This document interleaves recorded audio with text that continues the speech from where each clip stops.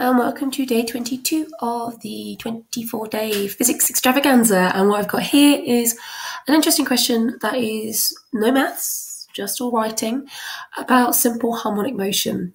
And the reason I can tell you this is simple harmonic motion is because one of the words that they're talking about here, vibrations, etc. So when you see the words oscillation or vibration, it normally means SHM. So let's actually delve into this. So a mass is attached at one end to a spring and the other from a support rod. The support rod oscillates vertically, causing the mass to perform forced vibrations. Under certain conditions, the system may demonstrate resonance. Explaining your answer what is meant by force vibrations and resonance, you should turn to the frequency, the amplitude, and the phase of the vibration. So I've got 4 marks. So I've got 2 things to talk about. So I'm going to talk about 2 things in each. So it wants me to explain what is meant by forced vibration. So a forced vibration, of course, is having an external force acting on the system. In this system, that would be the motion of the support rod. In this system, that is the up-down motion of the support rod. So they're asking you to explain some key terms about a system. A force vibration is basically causing to oscillate with an external force, but they've given me a system to talk about. So I'm going to be a little bit of a system. So I have an external force acting on the system. This causes the up-down motion of the support, which causes vibrations in the spring system. So I haven't actually, frustratingly, I haven't mentioned anything about frequency, amplitude, or phase. That's predominantly to do with resonance, okay? But what I'm saying here, a force vibration is when you are vibrating something with an external force. So you have a system, in this case, just a spring and a mass, okay? It's quite happy. And then what you're going to do is you're going to take a support rod and you're going to start forcing it to oscillate. It's not a natural thing, you are forcing it to oscillate. Okay, so resonance, okay, it's asking you what resonance here is. So resonance is when the forced vibration is at the same frequency as the natural frequency of the system, okay? The system will oscillate, can't spell today, oscillate with maximum amplitude, okay, because maximum energy is transferred. So looking up here, what I've done, I've mentioned the frequency, I've mentioned the amplitude, but I haven't mentioned the phase. So I'm going to actually slip that in now onto resonance, okay? And this is something that's normally one of those things that, it's like, for example, I know when I teach it, it's a very small bit I mention, okay? It's just a very small bit I actually mentioned in my system, but it's just that I'm literally looking, I'm writing quite a long answer.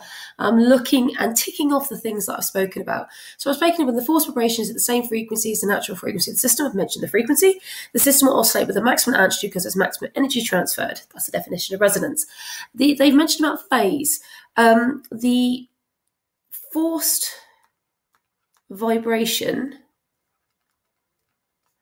must be pi by 2 out of phase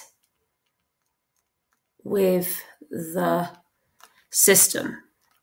Okay, so this is just something I normally teach about it a bit later. But if you actually think about it, when you're on a swing, where do you actually do most of your pushing? You actually do it at the bottom. You're out by pi by 2. You're out by 90 degrees. If you think about it, you go on a swing, 0, 180, 360. Where you put the force on the swing to actually make you go higher, to have that maximum energy transfer, is at the bottom of the swing. So you are adding your force out of phase with the oscillation of the swing by pi by 2. Okay, so even though it's actually 4 marks, what I've done is, yes, I have written more bullet points than usual, but I was trying to make sure that I was asking all the questions. So actually, if you look at the mark scheme here, so force vibrations are repeated up and down movement. Well, sorry, wait, it says max 4, which means that I must have said at least 4 of these things. So force vibrations are the repeated up and down motions, vibrations at the frequency of the support rod. Okay, amplitude is small at high frequency or low at high frequency. Resonance is the frequency of the support rod or the driver is equal to the natural frequency. I did said that. Large or maximum amplitudes of mass. I actually said the next one, which was the maximum energy transfer from the mass to the spring system. And then correct reference to the phase difference between displacements of driving force vibrations, which basically is pi by 2 out. Okay, so I actually didn't have to write that pi by 2. All my definitions before would have given me the 4 marks. But what I was doing was trying to make sure that I actually hit exactly what this question was asking by literally ticking off, have I mentioned the frequency? Yes, I have. Have I mentioned the amplitude? Yes, I have. Have I mentioned the phase? Yes, I have. And it's just one of those things I kind of want to measure. This little bit here, this tiny phrase here, whoops, of the force vibrating pi by 2 out phase with the systems. Okay, doesn't want to go into highlighter mode today. There we go. So there we go. This phrase here is quite a strange one, and like I said, I don't dedicate lots of time to teaching it. I normally dedicate a very small part of the lesson, but it does come up every so often. So it's just really important that the force vibration must be pi by 2 out of phase with the phase of the system's vibrations. Okay, and I'll put that in a little bit. So systems vibrations. Okay. All right. So now we're going to a pendulum system. A simple pendulum is set up by a suspending light paper cone acting as a pendulum bob at the crease at the end of a thin length thread. A metal ring may be placed over the cone to increase the mass of the bob, as shown. The bob is displaced and released so that it oscillates in a vertical plane. The oscillations are subject to damping, so it's just oscillating like that, okay? The oscillations of the pendulum are more heavily damped when the cone oscillates. Are the oscillations of the pendulum more heavily damped when the cone oscillates with the metal ring, without the ring, or does it have no effect? Now, I've had this question numerous times, and it's caused a lot of contention. We always argue about this one. I'm actually going to try and explain what the answer is. So the oscillations actually are going to be the most without the ring, and I'll explain why, okay? So explain why I've put that, okay? So what's causing the damping in this system, of course, is air resistance. So damping in the system is caused by air resistance, okay? The ring does not affect the area which causes the air. Does not affect the area that causes the air resistance. Okay, so you're going to put the ring on top of it. The air resistance will still cause an effect on the same amount of area. So it doesn't matter if it whizzs or not, okay? Now, this is the bit that it's one of those things I've always talked about with my students, and they understand it when you kind of walk it through. Because I normally get the argument that students think it's with the ring or students think it's no effect. But actually, what it really is happening is all to do with the effect of damping, okay? So it says more heavily damped. So they're going to be damped no matter what, okay? And it's this phrase here, more heavily damped when the cone oscillates with the ring, without the ring, or has no effect. Okay, so explain my answer in part I. So I'm explaining it by saying I know where the damping comes from. It comes from air resistance. I know that the ring does not affect the area which causes the air resistance. Okay, the ring increases the mass. Okay, which would increase the kinetic energy at a given amplitude.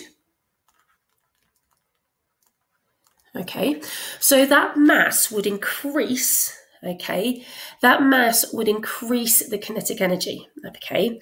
So the velocity would be the same in every single situation because A equals V squared over R, okay.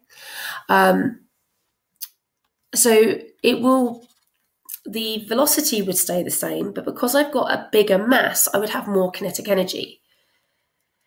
Oops. So what it actually means is that it's more heavily damped. So let's say damping here, the air resistance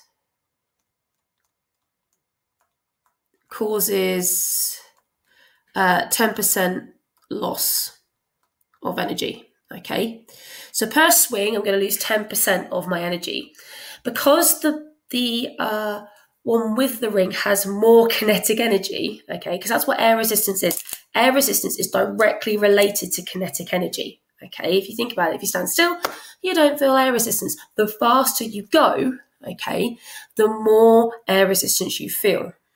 Okay, so the ring increasing the mode would increase the kinetic energy of a given amplitude.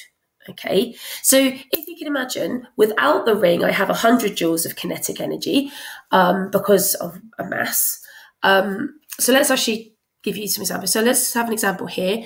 I've got m equals 1, m equals 2, and we're not talking about that one. So this one, let's say I've got mv squared. This is going to be 2mv squared because the velocities are going to be the same because they may be moved out the same place, etc. So their velocities are going to be the same. Okay. But what's actually going to happen for a given amplitude, this situation is going to have more mass. So let's actually say that this one, of course, would have 100 joules. This one here would have 200 joules. Okay, it will have twice the amount of energy because it's got twice the mass. So if air resistance is taking 10% each swing, in this case, what's actually going to happen is you're going to notice that this one will lose energy, more energy. No, this one will lose energy more noticeably than this one, okay? Because it will still have more energy in the system than this position here. And of course, when it's got kinetic energy, that causes how far it can go up, etc., like that. So the ring increases the mass, which increases the kinetic energy of a given amplitude. Okay, therefore, when losing energy, or kinetic energy in particular, that's what I'm talking about here, woo, Ke, the larger mass would be less noticeable, okay, than the without the ring, because it still would be moving. Okay, this one would go to zero quicker than this one. Okay, so if you think about it, damping is all about slowing that system down to a stop. This system, because it starts with less energy kinetic-wise, it means it will go to zero much quicker than the one with the more energy. Okay, so I know students in the past have struggled with this concept about what's actually going on. Okay, so this actually quite a nasty question, I won't lie. Like I said, it has a lot of contention. But it's the idea that explain your answer to I. Now, the example are actually really, really generous, where they actually talk about this idea that they will award correct physics even when the answer to the thing before is incorrect. So if you had made an answer incorrect above and justified it with correct physics, so for example, you could say it had no effect because mgh equals a half mv squared and masses cancel out. Okay, you would have been awarded marks for talking about that. But the important things that I have mentioned that will be irrespective of what you put in I was actually mentioning where the hell the damping came from. So it's explaining you needed to show a demonstration that you understood what caused the damping in the first place. And normally when they're asking you to explain about damping, they want you to identify where it has come from. So when you see an SHM question that goes, explain why the system is more damped than the other one, explain firstly where the damping comes from, what causes it in the first place, unless it's explicit in the question, of course. But in most cases, just to be safe, do explicitly say what is causing the damping effect, okay? So what I did here is I explained that the damping in the system is caused by air resistance. The ring does not affect the area which causes the air resistance, okay? So, of course, if I go quite streamlined like this, okay, less air resistance. If I go like that, I can feel far more air resistance because I've got a bigger area. But the ring sitting on top is not affecting the area that's being affected by the air resistance. But what's really happening is because the increase in mass would increase the kinetic energy at given amplitude. So it's not the fact that it will increase the velocity, it's actually physically that kinetic energy, the value of the kinetic energy, which the air resistance is directly reacting to, would be bigger, okay? So therefore, like I said up here, if I had a mass of 1 and a mass of 2, okay, so I added the ring and that doubled my mass here, 100 joules and 200. If I'm losing 10% per swing, this one here, this smaller mass will tend to zero much quicker than the other one. Okay, so the other one will tend to zero, take longer to get to zero than the other one. So you would say that the system that went to zero quicker is the more heavily damped. Okay, bit of a tricky question, but some really key facts there are talking about when you are explained about damping of a system. First of all, state where that damping has come from. So even if you didn't understand or didn't get that, if they ask you about damping, tell me where that damping comes from, and that will score you marks in your exams. So there we have it, quite a tricky, simple harmonic question, no maths, just written.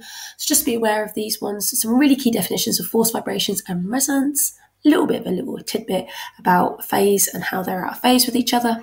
Okay, and quite a nasty little thing about damping there.